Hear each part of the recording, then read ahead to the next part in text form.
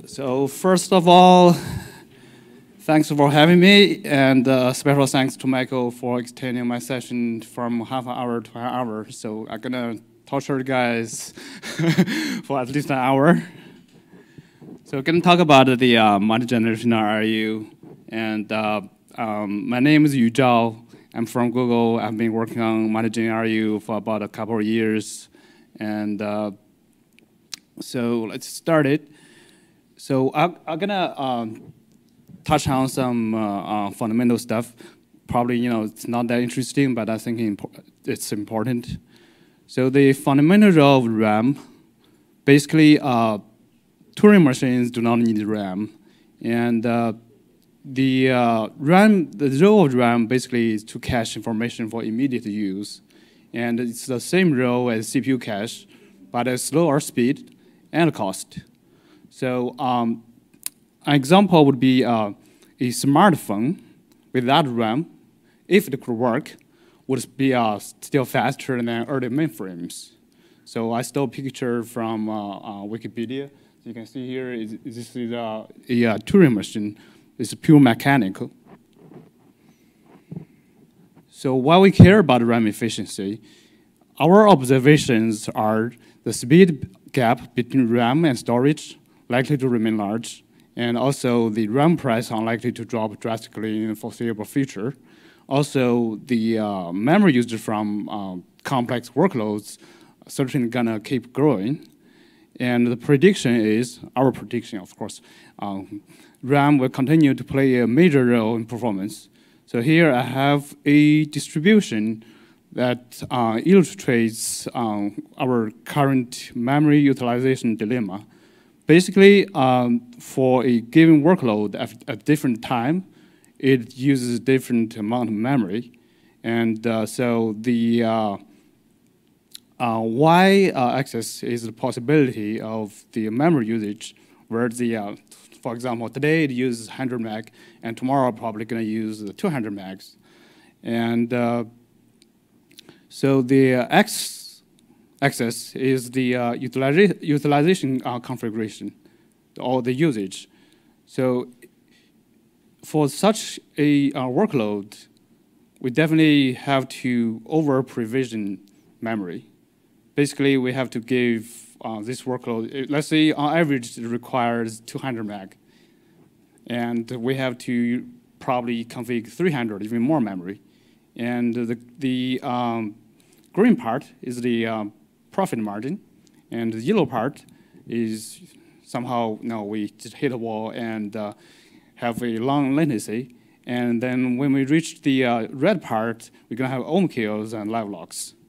So that's why we care about RAM efficiency, because more efficient, then higher profit margin. So two fundamental problems of RAM. So the first problem is, or challenge, is what object to cache. So that's the function. That's why we need RIU, to decide what object to cache. And the second fundamental problem is how to cache more objects. So basically, we have external and internal fragmentations. And that's also why we use ZRAM or compaction to reduce internal fragmentation and external fragmentation. So here I have two diagrams. The one on the top is illustrates how IRU works. Basically, we want to keep red objects, reddish objects, basically are hot ones, in RAM, and cold objects, those are bluish colors in disk or slower storage. So the picture on the bottom shows fragmentations. So for a single page, if you look at this single page, we say, okay, user space requests a 32 meg allocation, but on the hardware can't just give this user space 32 meg or 32 bytes. So it has to give this user space program 4K page. So that's that. So the rest unused part basically is wasted. That's the internal fragmentation. So if you look at the entire RAM, So different allocations have different orders, and they have different coldness, hotness, and that's external fragmentation. That's also why when we try to allocate huge pages, sometimes allocation fails.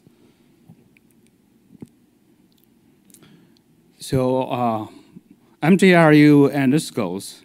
So there are three major goals: simplicity, flexibility, and performance. So okay, probably I should go take a step back. So what exactly is MGLRU?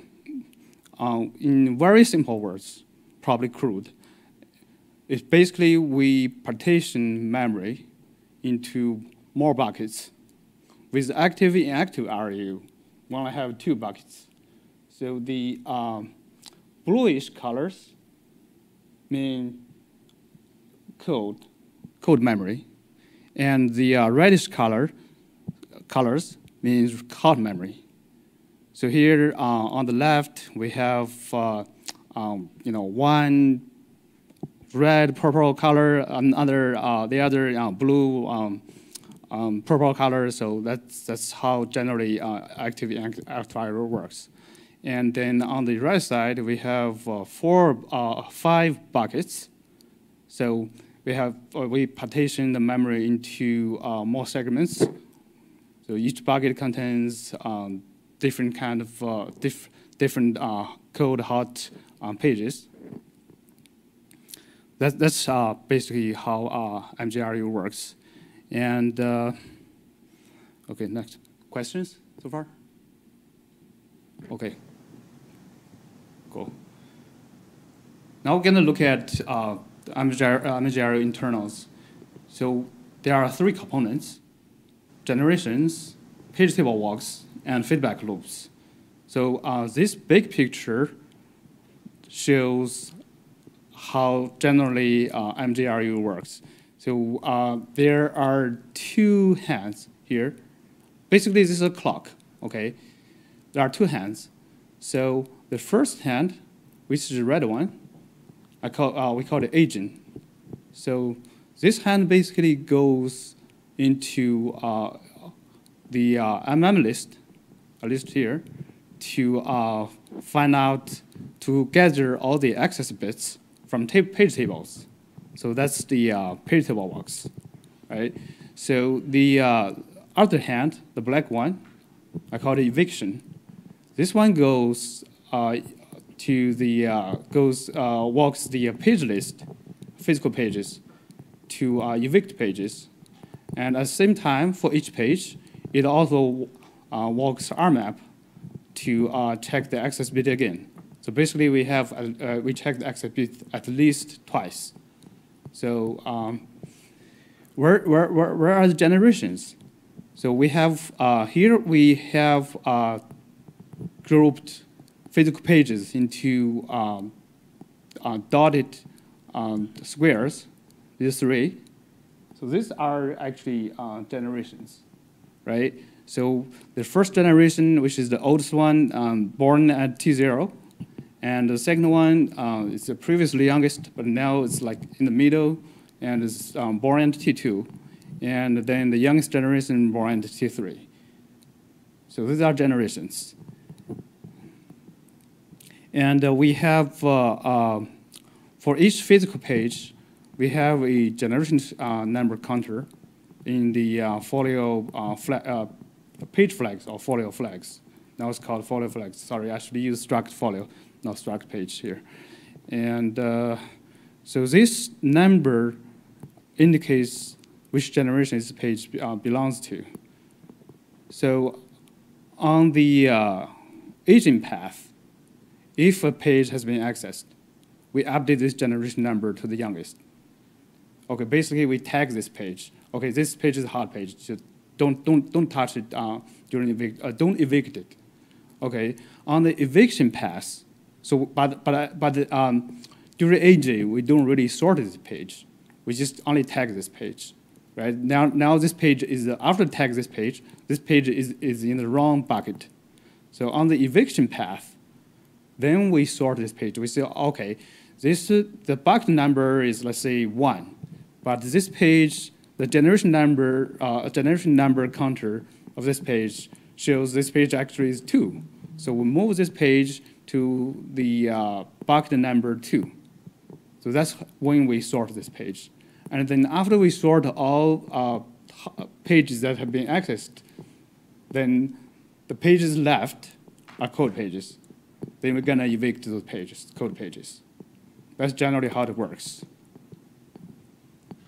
Questions? Okay, so here's the question: why we want to why we want to walk page tables instead of just use RMap? Because when we walk RMap, so we walk each page on the IRIU list, and those pages are physical pages, right? They are not necessarily mapped in by the same process. Usually they're not mapped in the same VMA. So let's say we have 2 pages from 2 different processes. Okay, so on our list. So to walk the RMap of the first page, we have to go into the page tables of process A. Then for the next page, it is mapped in different process. So we have to switch to another set of page tables. That causes a lot of cache misses, right? Because these pages are not mapped consecutively within the single virtual address space. So that's why we want to walk page tables.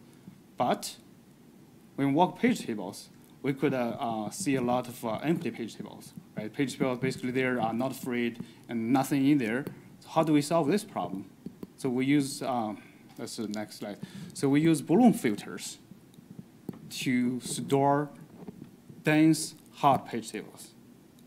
If we have hot page table, okay, and if we have page table, okay, if there's only a few pages mapped in this page table, we definitely don't want to walk this page table, right? We're not going to store this in the balloon filter. If we have another page table, and this page table maps a few pages from node A, maps another NUMA node A, maps another few pages from NUMA node B, and then so on and so forth. So we also don't want to add this page table page into balloon filter. Why? Because the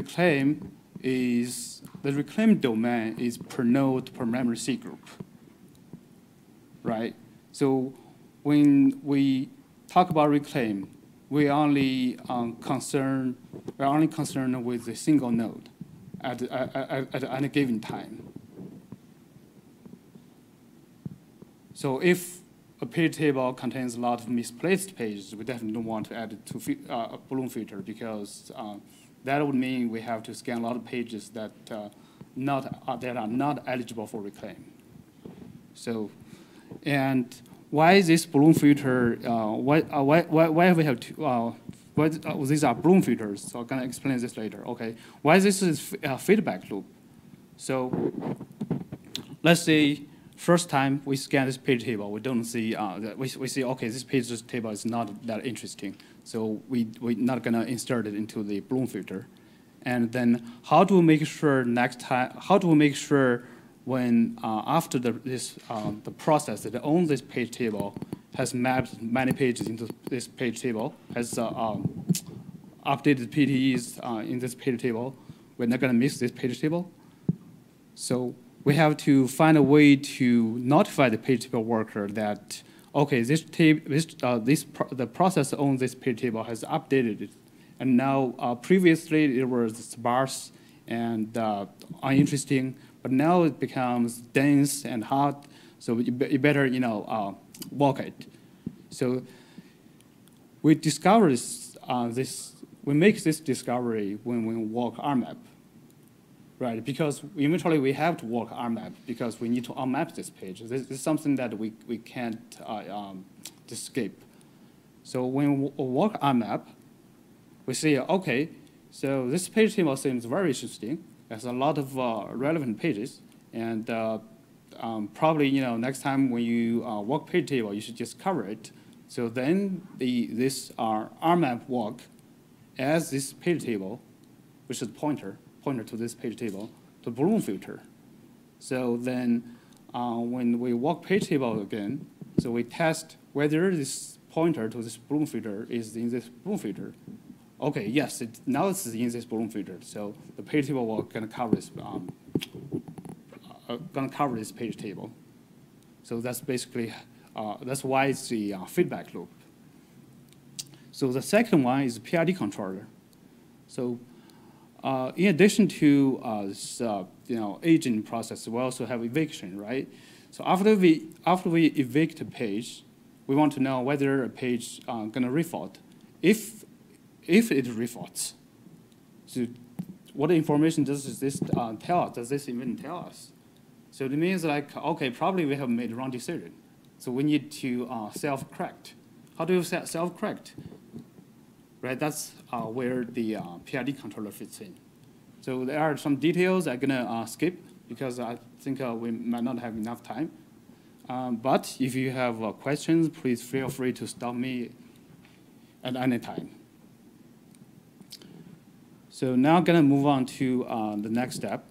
So one of our goals is simplicity. Okay, well, apparently I misspelled simplicity. I put simplify here. And so I think, for some of you who have, okay, go ahead. Yeah, I had a question. If you can go back one more slide, I think. So in the bottom left, the promotion. So it's just a question of understanding. If you have, say, 5 generations, right, Mm-hmm. and you're aging a page that's in the oldest generation, Mm-hmm. and you see it's referenced, do you promote it 1 generation up, or do you put it all the way into the youngest? So that depends on the type of this page. If it was accessed through page tables, then it will be promoted to the youngest generation. So we skip everything between this current generation and the youngest generation and go to youngest generation directly. If it's accessed through a file descriptor, then it will be only moved to the next generation. Because this is based on the cost of evicting this page. Because if page fault has a higher cost, right? Evicting a mapped page has a higher cost because we have to unmap this page, flush TLB, and do those stuff, right? And if it's not mapped and it's clean, then we could just simply drop it. So also the access bit itself is not that accurate. So when we see the access bit set, right, this page could be accessed like 1,000 times, even 1,000,000 times. Right? But for a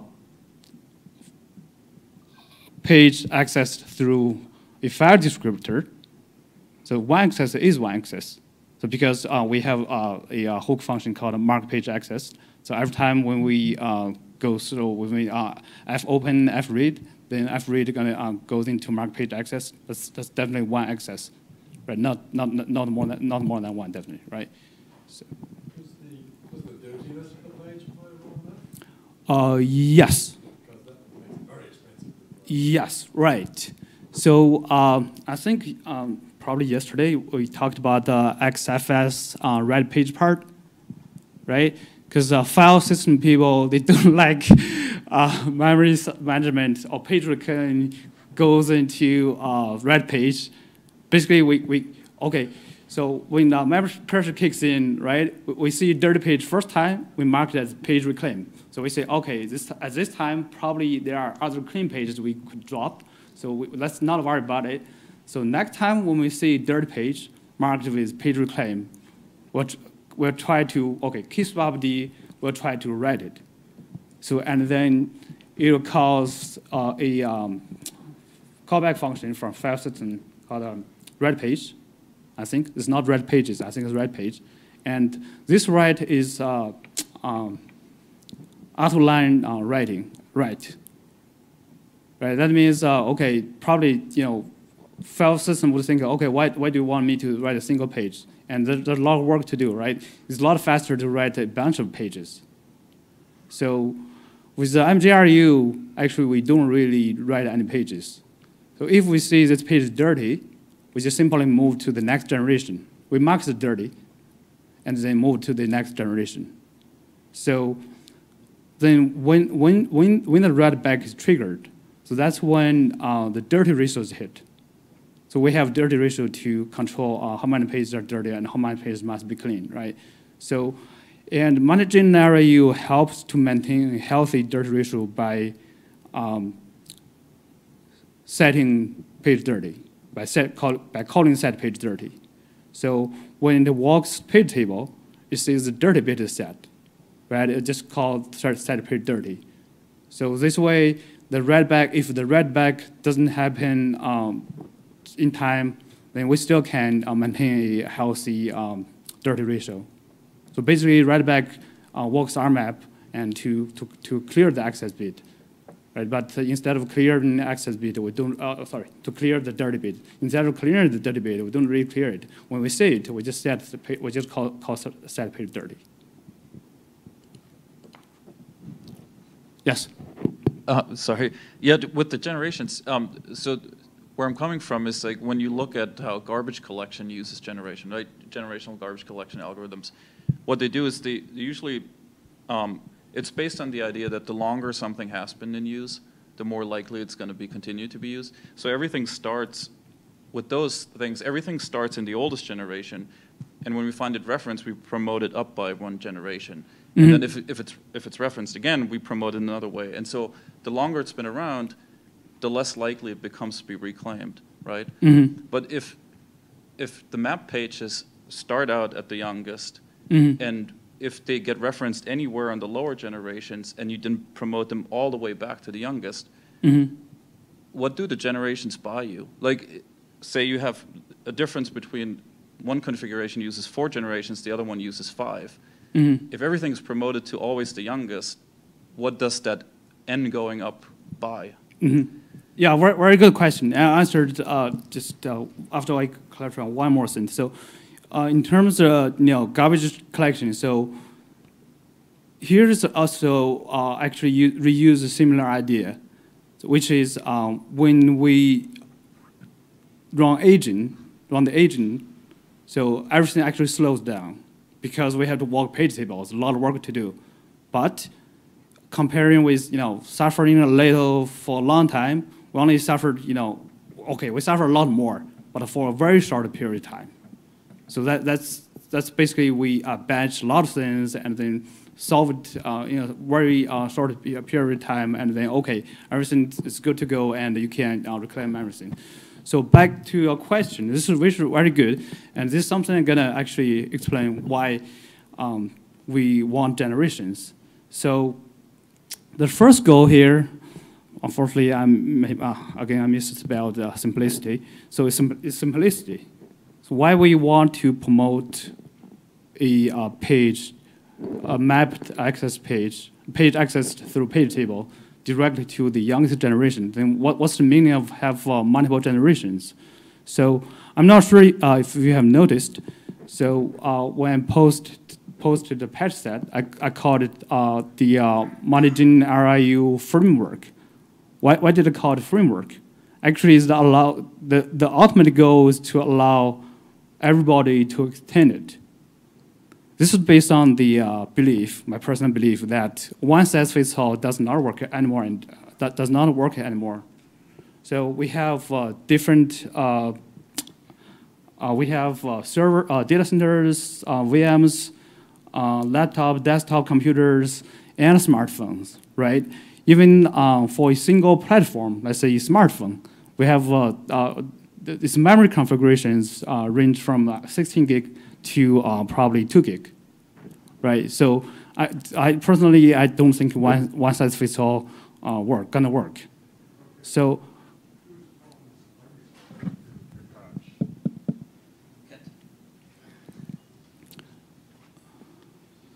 So how about I finish answering Johannes' question? So, and we have generations, and with BPF, user can customize which generation a page goes, right? So what you suggested definitely makes a lot of sense for a lot of workloads, and I do intend to make it work. But also, if we put this heuristic in kernel, then that means we're going to have additional work. So what I'm going to do is I'm going to give you a BPF interface, right? It contains a PID, process ID, virtual address. If you know the VMA layout, you know which VMA this page is from. And so whether the type of this page, whether it's a non page or file page, and the fault of this type, whether it's a refault or it's a fresh fault, and then some additional information, probably they're trivial. And so based on this information, you can choose which generation to go. So with this, actually, we can emulate all the different IRU algorithms I know of. That's the ultimate goal. So this idea actually is not I didn't come up with this idea. So I learned this from networking congestion control. So they added something, for TCP link. Now when it's get congested, so it decides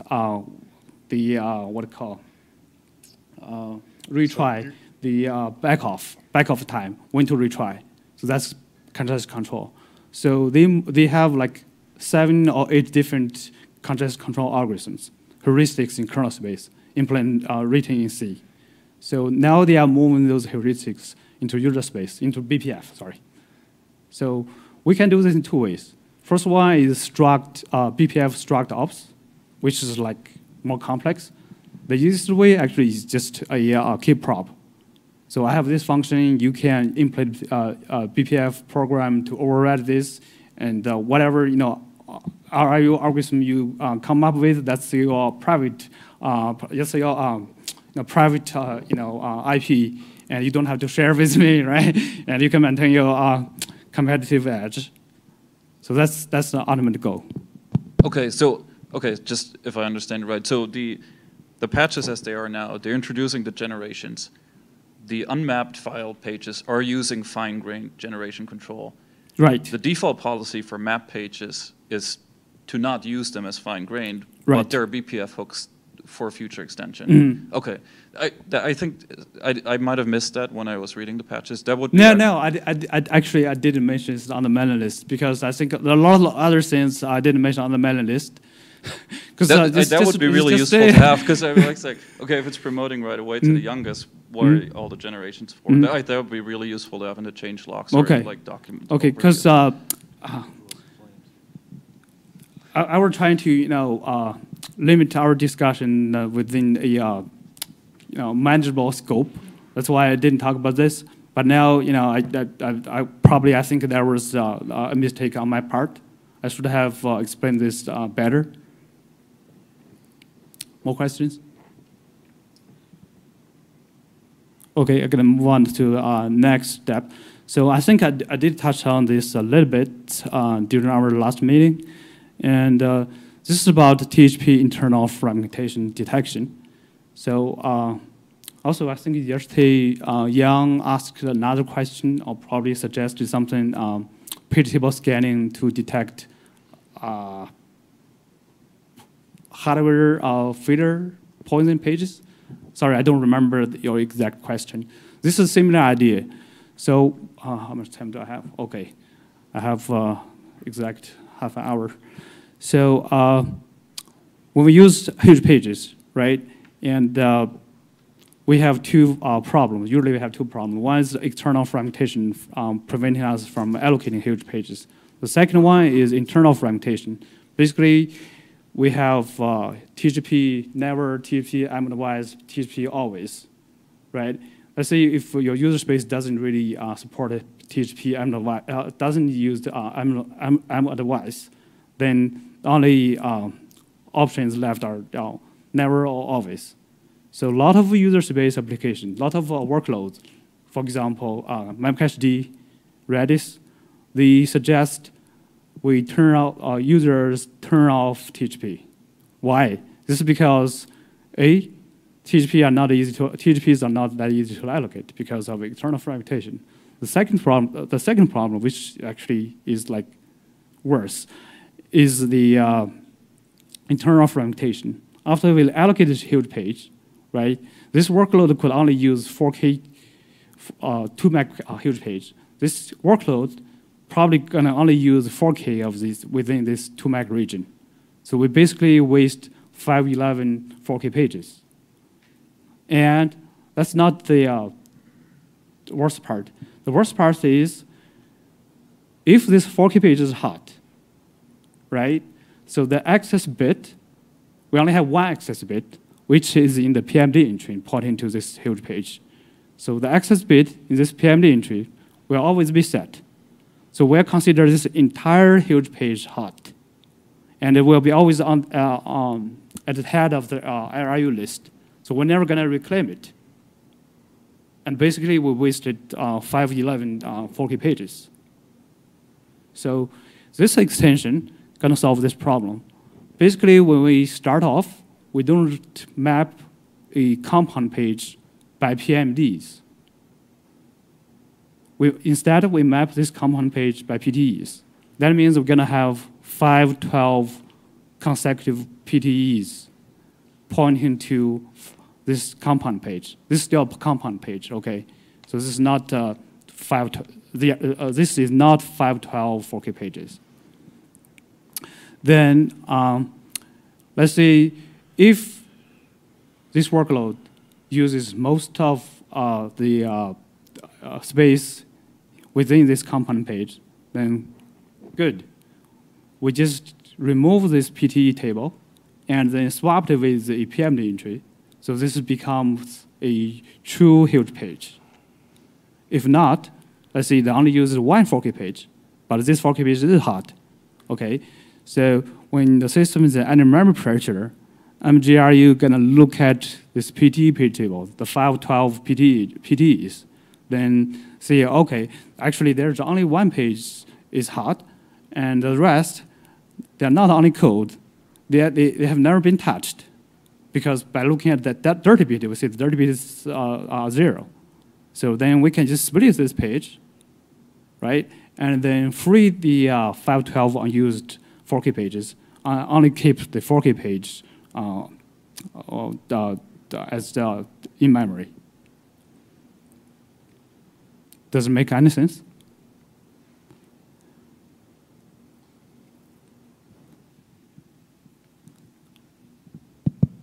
Yeah, just want to ask just for clarification, is this something that you envision to happen, or this is something that we are talking about code that already exists and you would like to get it merged with the rest of the thing? So it won't happen within 2 years, so that's for sure. Okay, and so that's it's a future plan. Yes, it will very likely to happen within 4 years. So basically between 2 and 4 years. Okay, I think that it makes some sense to discuss those things, but I guess one of the things that we should definitely spend some time on is what you've got currently and you aim to get merged. I'm not really sure whether there is general consensus within the group how we should proceed on that. So it would be really great if you have some more extensions so that we can see how much that can, or how much potential there is in there. That's definitely valuable. But if you can spend or reserve something like 15 minutes sure. to discuss those, what we've got right now, things as well.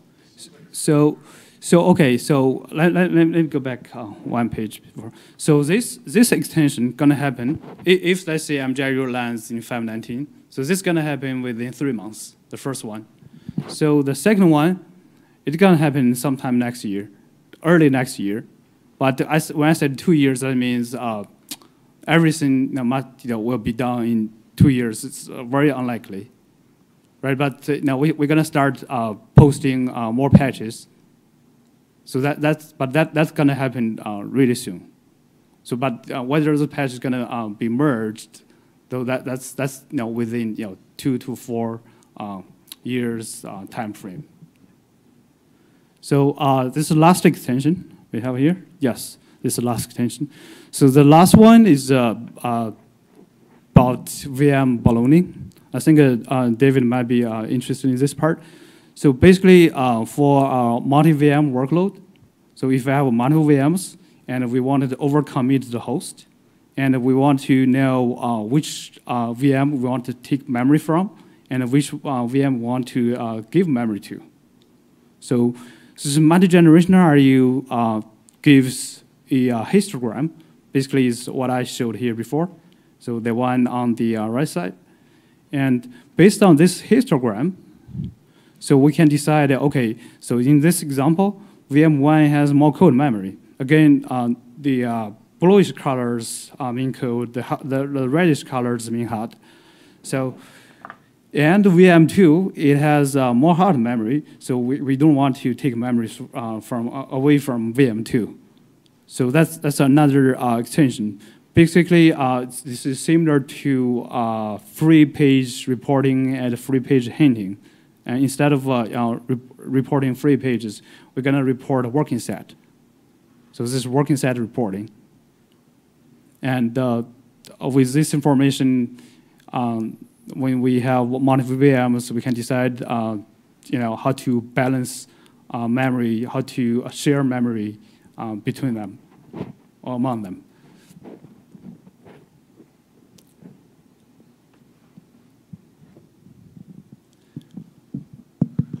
So yeah, I mean, in general, like whenever we talk about working set size estimation, we are making guesstimates. And the real issue is if you take a look at the VM at a certain point in time or just at any process, you might think you have an idea what's happening, but like that could change any point in time. So it could be that that VM is idling for like 500 days, and then you decide, oh yeah, like I'm going to shrink that VM, and just at that point in time, somebody starts up a huge application, and essentially you trigger out of memory conditions. So that is actually like why I wouldn't say detest, but detest is the right word. I detest auto ballooning, because like you think you know what you're doing in the hypervisor, but you actually have no clue what your guest is doing. And the nice thing, for example, about free page hinting is that your virtual machine still has all of the memory available, and like if you run into that like scenario where like the VM suddenly goes crazy on memory or the OS, it can still make use of that memory. Whereby if you like inflate the balloon, it takes usually some time for you to detect that you can deflate the balloon, or if you want to do that out of random context, you're usually in trouble. So it's a nice idea for working set size estimation, and it might, for example, help maybe to set like C groups in a certain way with swappiness or something like that. But like shrinking VMs in that way, I'm usually a little bit more pessimistic that it works reliably. But I think it will be a good tool. So I get what you're saying. For working set size estimation, it will be a very good tool, I think.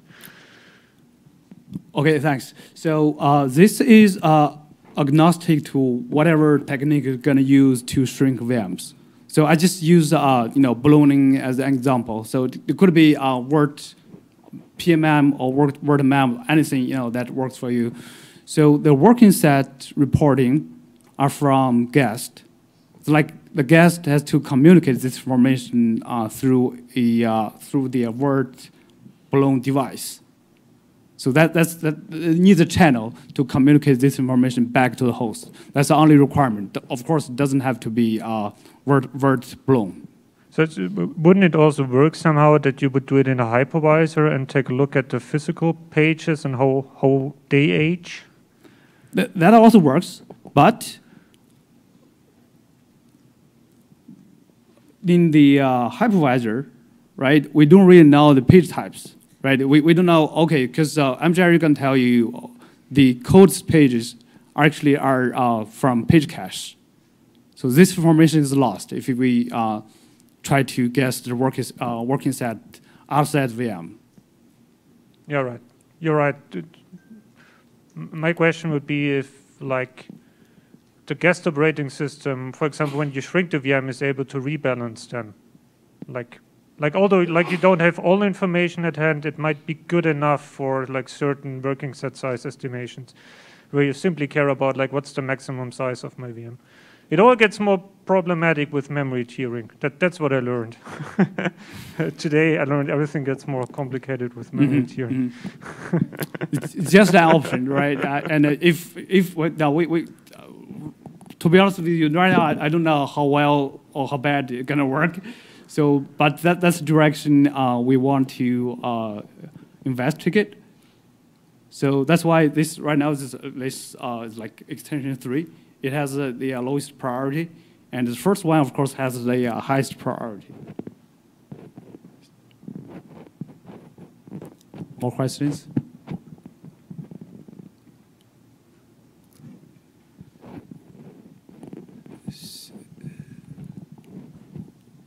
Yeah, so I do not have questions regarding the those extensions or the implementation because I'm not sure there is much to discuss there. There has been discussion on the mailing list. We as a group have shown some, let's say, concerns. So I would like to focus on where we go from here. So you've got your code that it seems that long term there is quite some nice potential for extending that let's say implementation that is currently not really possible with our existing LRU implementation, or at least that's my perception. On the other hand, our LRU implementation has been tweaked and proven by many years. So I do not think it's possible to simply replace one by another. So, right, totally agree. Yeah, so right now you've got that opt-in kind of approach. And I'm really wondering what also other people in the room feels. So if we go and get that merged, because that's the only way how to find out how that implementation really works on the large scale deployments, right? So how should we go about that? Because one approach might be to simply merge it and have it opt-in for people just to enable it and try to play with that. Another option might be to simply merge it and enable it by default and let it go through Fire. And I mean, expose that to users and tell them that, okay, if that doesn't really work well, then that should be really looked into and debugged and fixed probably, or maybe just concluded that this kind of algorithm simply doesn't work well with that workload. And you are back to our original implementation. And I can see that both approaches have some advantages and disadvantages. Right. And also maintaining two different implementations of LRU will be definitely a maintenance cost. So those are all things that we should really take or keep in mind. And totally agree. Yes. So is there something that we can agree on here? Yeah, I can see Mel has a hand raised. So do you want to say something before we?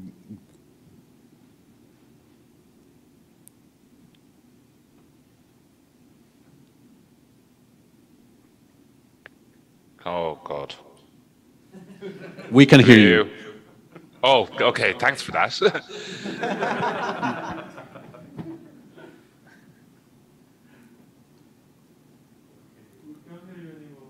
Mel? Mel, you have disappeared. Yes. You're back. Hello. Hey. I think that if this was merged, it should be enabled by default to as much places as possible. And a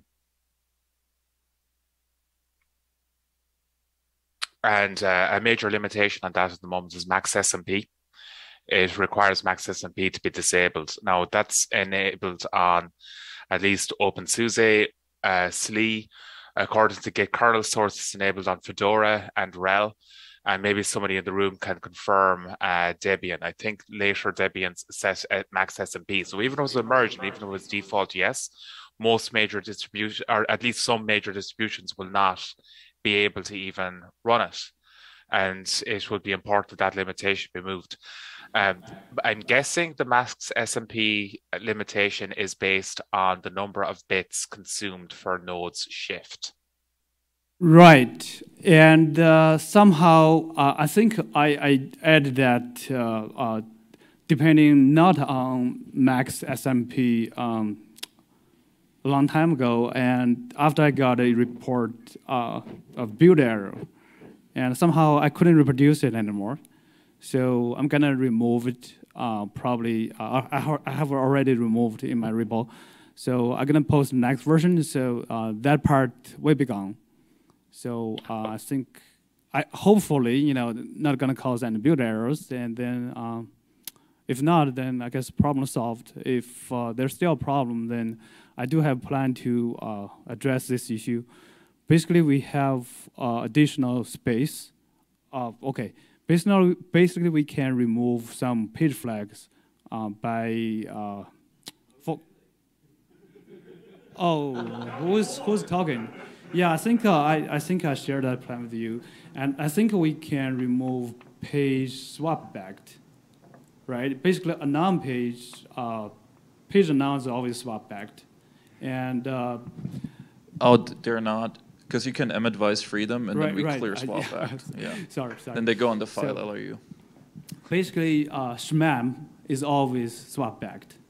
A noun can be the swap back can be removed, can be cleared if we want to something called lazy free or advise free. Yes, right. So that part, but we still can. Let me think. I think I have a solution for that part, but I just couldn't remember it. Another possibility would be simply to drop the maximum node shift if MGLRU is enabled, because the current value for max SMP allows for 1,024 NUMA nodes. And maybe the room can answer, does anyone know realistically of a machine that has 1,024 NUMA nodes?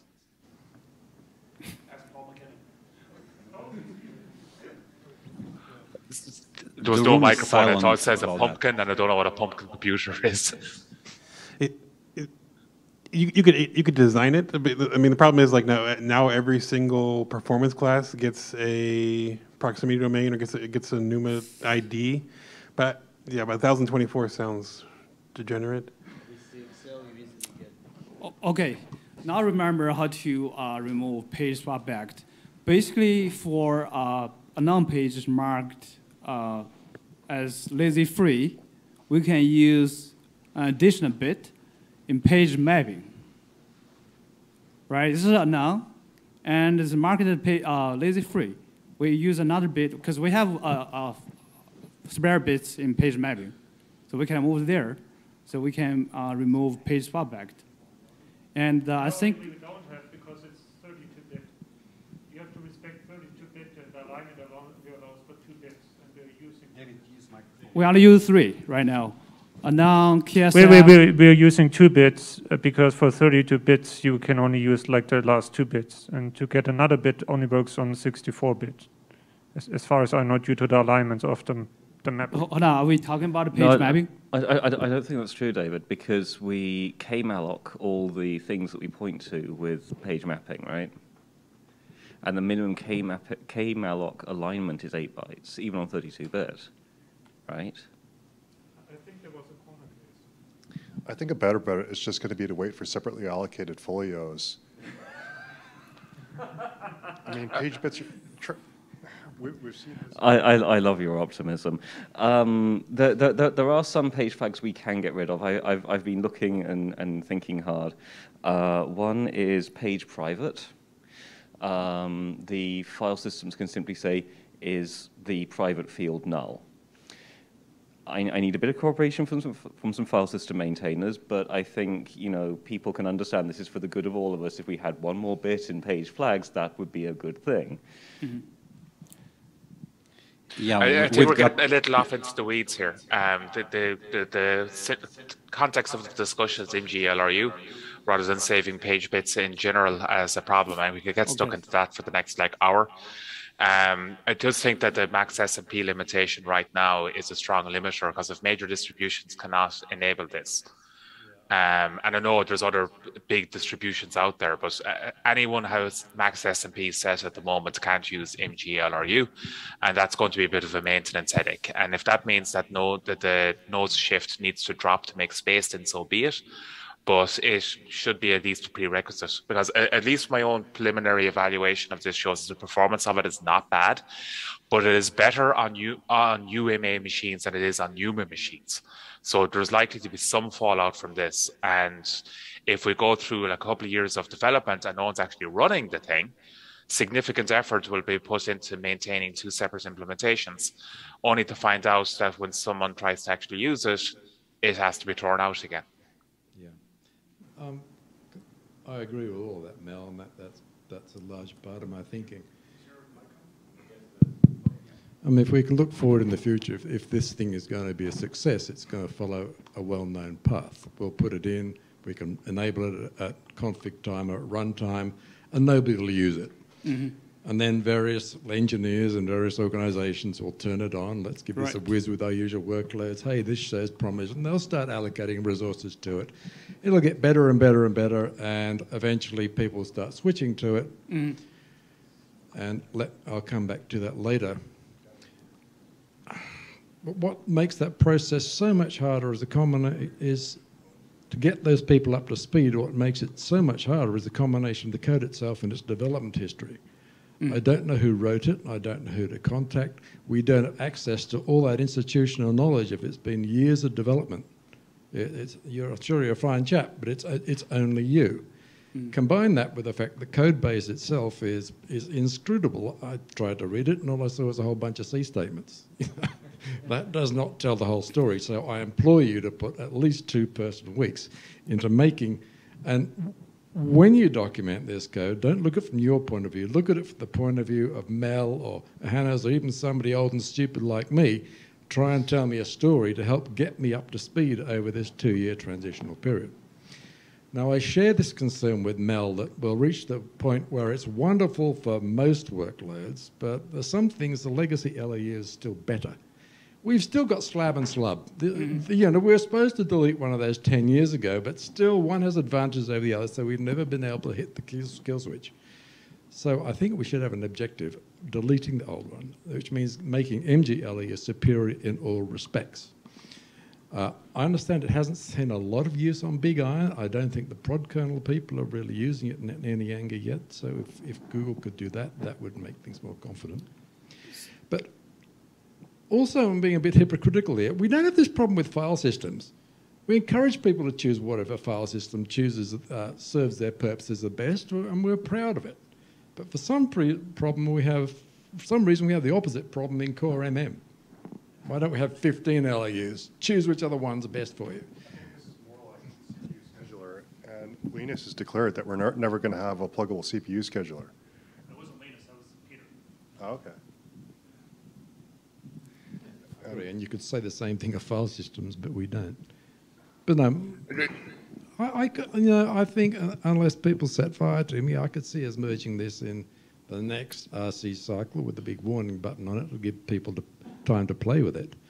But it's that issue of how we help engineers ramp up. You know, we're taking a group of people who have been working on existing stuff for decades, essentially turning them into new hires, and throwing them in a new code base, which doesn't have code comments, without the benefit of the guy in the next cubicle who's been working on it for a long time. This is a problem. Right. I agree with most of your points. So, okay, let me start from my point of view. So my first problem, which is a chicken egg problem. So this is regarding how I do want to find more people to use it. At least I started internally at Google. So I went to, okay, you're not running through it. I'm gonna talk to you. So I went to the Android team. Okay, I went to the Android team. Asked the Android team, could you try this? Okay, and collect some data, and then we can show the upstream that this is something promising. and we can keep the ball rolling, and right? And I'll let Suren answer how many times he asked me, when will this be in the upstream? So they won't try it until it's in the upstream. And from the upstream point of view, right, why would I merge something that nobody actually has used? If it's not proven, not should be in the in the upstream, right? This is one thing. So I also talked to the product kernel team. I think Michelle was there. So he also could tell you how I asked how many times I asked Google Data Center team to take this and try this and then give me some feedback. So I think their initial response was, okay, this is never going to be in the upstream, so we're not going to try it. They just wrote it off. So that's a problem. I have to. No, it's the upstream first thing. Like everything wants to be like, if it's upstream, then we'll take it. Right.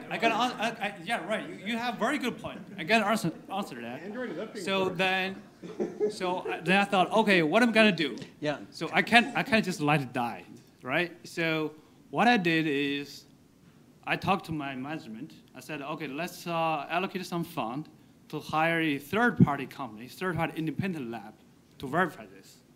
So, and they can post data to show its benefits, right? So that's where the data performance numbers actually came from. So they're not from Google, unfortunately, right? But they are independent. So that's the okay. Go ahead. Yeah. So I think that while I do agree that hearing about the history behind that is really an important part, but I guess we will not get that full story, and I can live with that. So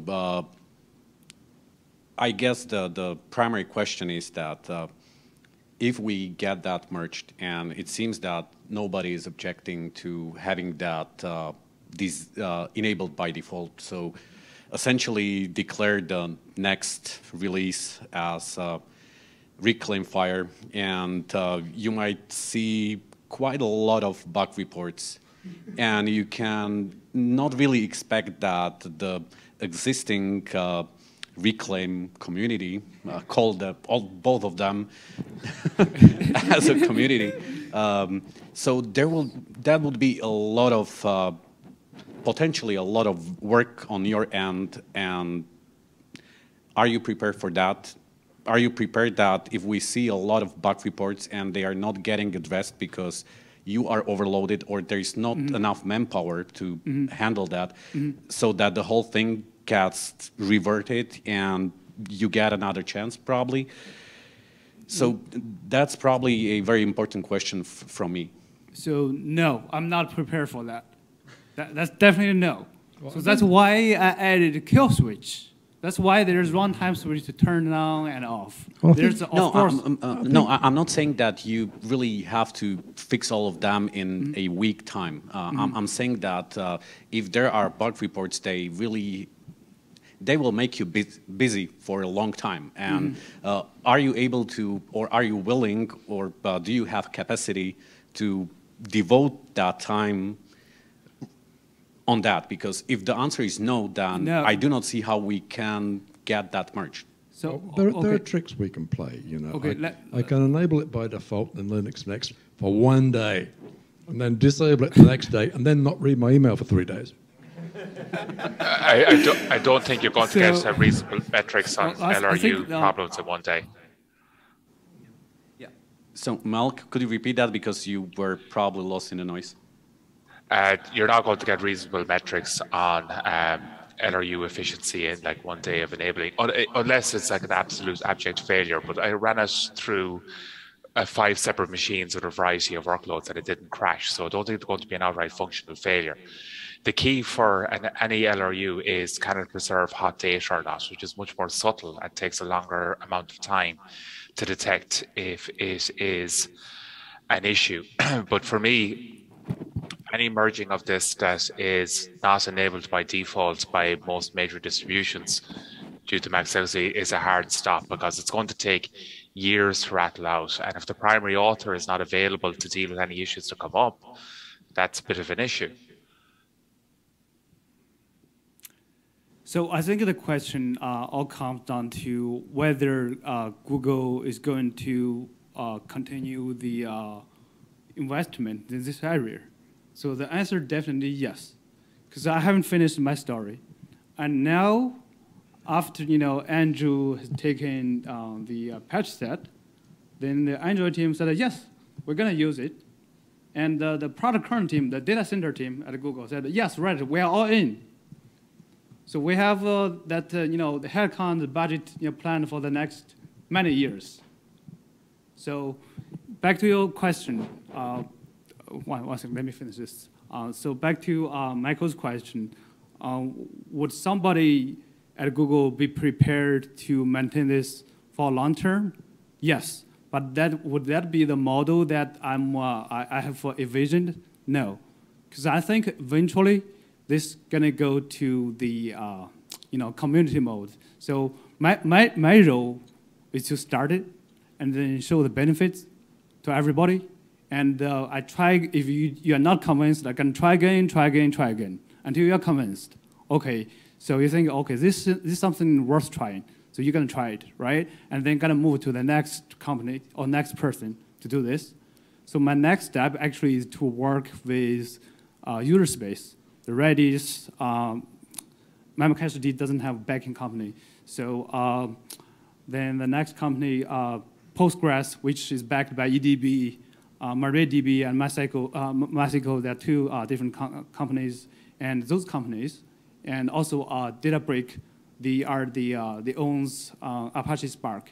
To work with them, so in their menus, I'm gonna ask them to add something like, okay, MGLRU has shown promising results when running their applications. I suggest if you have newer kernels, you should turn this on. So that's my next step. All right. So also I have been working with many companies in private. So actually I have reached almost all of you guys. I think David Rentis have sent you guys emails like a couple of years ago to invite you guys to join some meetings, conference with us. So I'm gonna continue to push on that front. So after after we have built enough momentum, so then probably I could just sit back and take a break. Then the rest of you guys could say, because I think Andrew mentioned, oh, okay, you just put all of us out of job. No. So I know you have been here for a long time, right? I've been working on this, generally I have been working in this industry for a long time as well. So I'm not thinking like next 3 months, next 3 years. No, right. I'm thinking about the next 5 years or next decade. You didn't put us out of a job. You gave, you gave them. Of course, I'm still, yeah. You gave them all new jobs. Thank you very much. I want to disagree with you, Mel. I think putting it in default off, that has considerable value. It certainly sounds like it's going to make it much easier for Google to put resources behind it. And it makes it much easier for other organizations to play with it and decide if they wish to ramp additional resources into it, if they see promise. There's basically no good choices there. If it's not enabled by default, particularly early in its lifetime when it has been merged, the vast majority of people are not going to end up running it. Sure, because at the end of the day, evaluating LRU is difficult because its primary job is to identify the hot working set. Yeah, but I think a 3-year cutover would be a success. I mean, BetterFS. BetterFS. When that went in, it was a joke. 6 months after BetterFS went in, it'd get an mem corner and collapse in the heap. But people worked on it. It got better and better. Engineers ramped up with it, and now it's big time. People would notice data integrity issues far faster than they would notice page age inversion issues or something similar. Sure. Or like identifying changes in phase behavior. Like typically for any of the LRU type bugs that we have dealt with in the past, the vast majority of them have been desktop and interactivity related, where when the system is getting into a swap storm, like K-swap-D being pegged at 100% CPU, or the desktop is jittering, or video playback stops working when I am doing a kernel compile in the background, or something similar to this. And for that, it would have to be enabled for interactive users early on. Like page reclaim on the enterprise side, it's not that big of an issue, but until it absolutely is an issue with the runtime that you get a corner case. But for normal desktop users, major problems with LRUs or LRU bugs tends to show up very quickly. So I would push heavily on the enable by default, and particularly removing the max SMP limitation, so that SLE, OpenSUSE, Fedora, RHEL, and at least Debian enable it. Or at least play with it first, yeah. Or at least play with it insofar as to complain about it, and they get overwhelmed by bugs and disable it by default, which is useful in itself. But like, if we don't want to see a case where 5 years of development is put into MGLRU, and then it turns out no one's enabled it because they can't, because of max SMP or some weird corner case. Like, don't get me wrong, I'm not opposed to this being merged. I just think that it should be enabled by default as quickly as possible, because THP was enabled by default at the very beginning, and it set everything on fire. And it took about 3 years to actually sort it out. And if it wasn't enabled by default, I don't think it would ever have sorted it out. So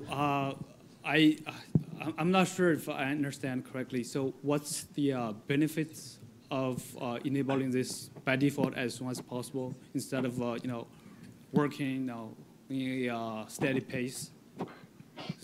Because it becomes a Heisenberg issue. You don't observe you don't observe a problem until you measure it. If it's disabled by default, it's not measured. So okay, I'll give you an example. This is how I usually think. So at Google, when we roll out a new feature, so what do we do is, like, we have a million of users, or even tens of millions of users, right, or servers. So what do we do is, after we add something, we release a new binary, but this feature initially turn off, and then we turn down on 1% of machines, and then 5%, then 10%.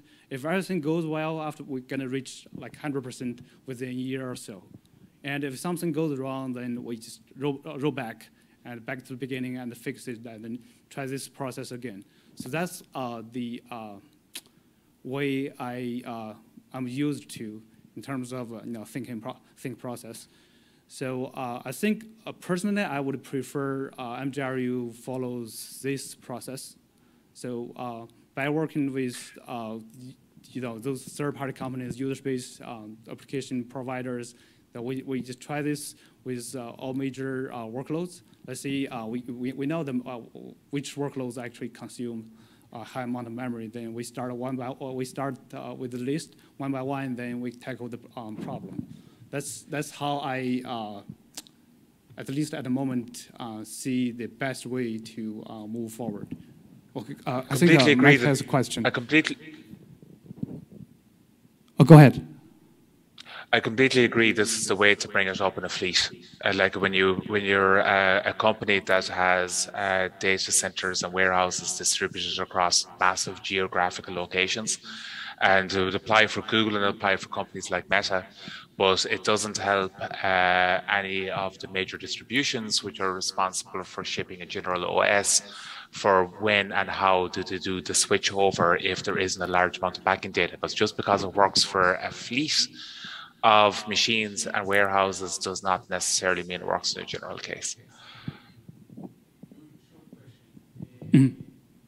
If you reduce number of generations to 2, how much is the difference between MGLRU and the legacy or existing LRU, sorry? So by design, we can't just reduce the number of generations to 2. It has to use 4. because it distributes pages across all 4 generations. So we can extend it beyond 4 generations. So, but we can't reduce it anymore. So right now it's hard-coded at 4. So go ahead, Johannes. Oh, just on the enablement. So what was interesting, I think, on the mailing list is that there were actually quite a few people who said, if this is going to be available in the kernel, I'm going to turn it on. I think one of them was the Arch Linux kernel maintainer. Right. So I think I disagree a little bit on the if we don't enable it right now, nobody will use it. I think there are different distributions. Some of them are not as eager to try new stuff than others. I think there will be some. Like, I think if we merged it, default no, and we have it like this for 2 or 3 releases, I think people will use it and will experiment with it. And, you know, it's not a guarantee, but you might be able to space it out a little bit so you don't have flag day and then everything's on fire. You might get some early reports. I don't think that's entirely unlikely. I just want to agree with Johannes and to disagree with Mel about THP being enabled by default being the right thing to do. Documentation lives forever, it turns out, and you can still find documentation published by a prominent database vendor who I shall not name, but I've been fighting very hard internally to get them to stop doing that, that says you must turn off THP because it absolutely craters database performance. Yes, it did 10 years ago. Now it doesn't. We fixed it. Delete this documentation, and finding the documentation owner and getting it changed is hard, it turns out. Yes, it doesn't die off the web, and it doesn't die off forums. And you find sysadmins helping each other by telling them these things, and it's like, yeah, that was true when you learned it. Have you benchmarked it recently? Do you have any idea it's true? It's not true. So yeah, merge it by default, off by default, until we've got the bugs out of it, and then enable it.